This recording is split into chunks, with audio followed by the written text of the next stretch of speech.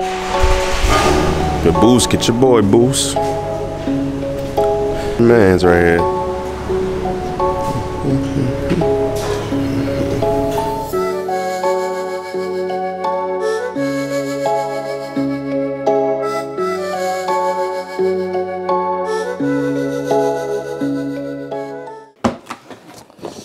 What's gonna be a good thumbnail? Nah.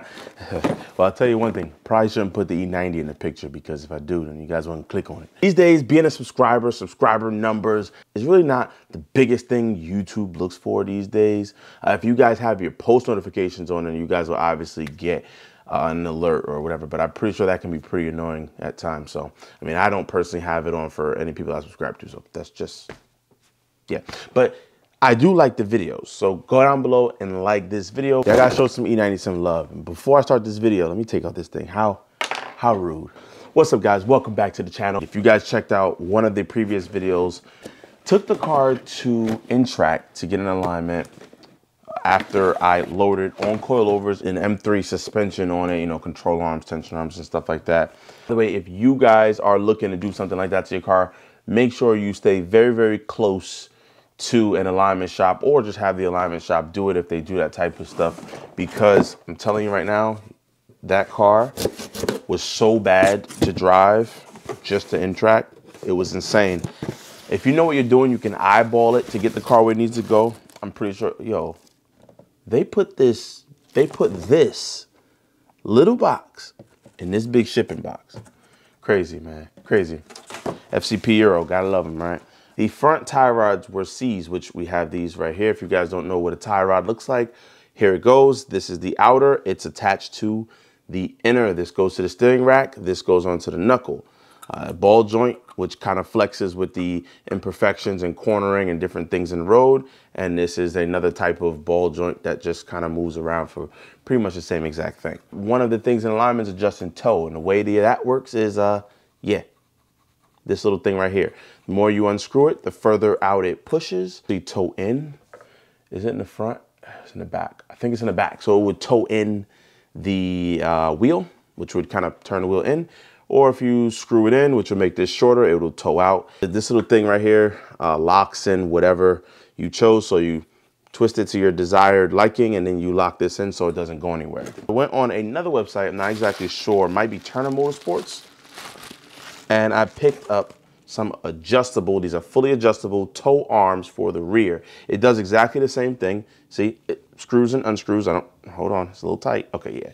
It screws and unscrews, it gets longer and shorter, and what this does is adjust the toe for the rear of the car. Normally adjusting the toe on the rear of the car will be a little bit easier. You just take this eccentric bolt, which looks like it's like a welded on washer. One side is like pushed out and the other side is not.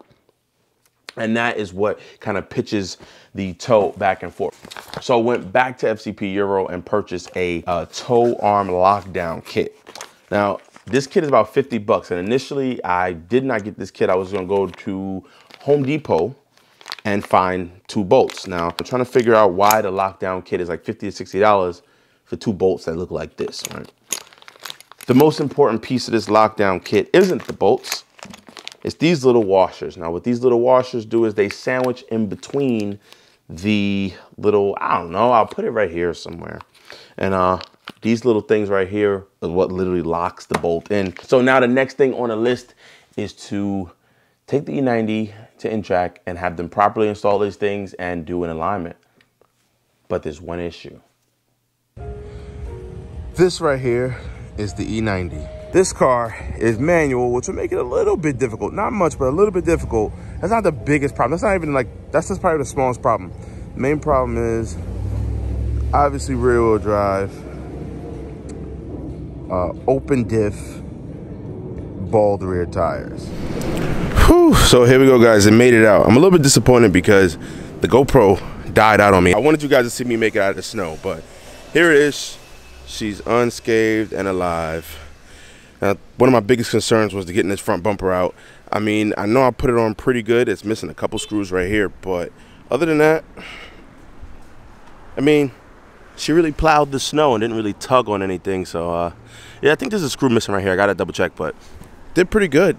It didn't rip off. Another piece Another area that I was a little bit concerned about that was good too is the edge of the wheel, because I was kind of, you know, tapping that curb a little bit, but I was using the snow and ice as a little buffer, and my wheel is perfectly fine too. So in typical fashion, I ain't having no gas in this thing, so gas prices a little high, but it is what it is. I swear I'm not making this up. Driving this thing is super sketchy with the alignment. Hopefully the guys at N-Track aren't too busy, because I also got to meet up with Jerry and we got to work on exhaust for his M340. So that'll be a fun little video as well, guys. Tune in. That's the next thing we're doing.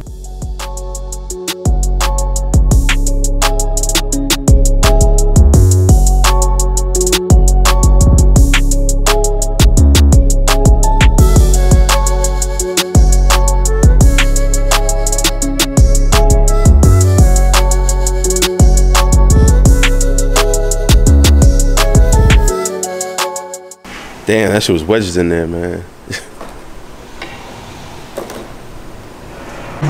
So my guy did the back already. You guys seen a little shots up or whatever. Now we're doing the fronts. These are the fronts. I put all the part numbers and everything down below, but we take care of the fronts and then get alignment.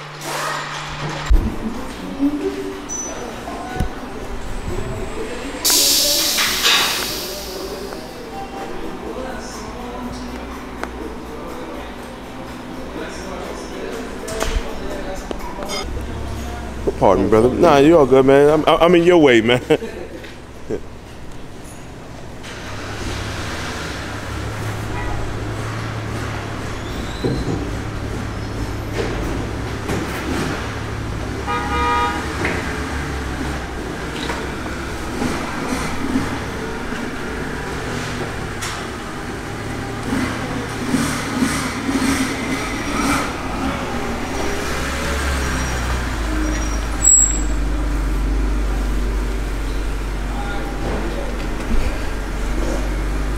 Woo.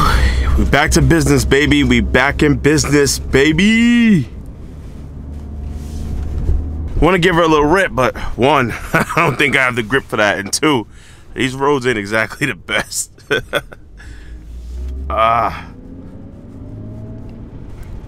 feels so good to be back in the E90. I don't think you guys understand. So guys, you've seen it. We are just one more step closer to completing the, oh, whew.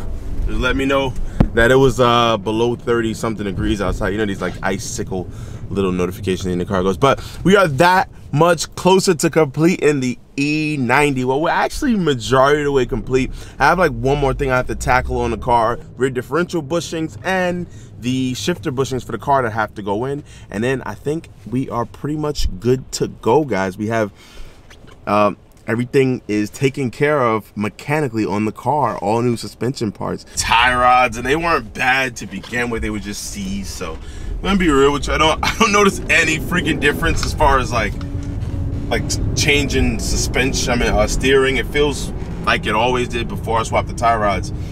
But the alignment's night and day. Now I can't say once again I can't say it feels any different, because the car was perfectly aligned when I bought it, and it had all the stock suspension components on the car. You know, I just changed a bunch of things and it required me to need an alignment. So car was pretty well dialed in. Go ahead, go ahead, go ahead.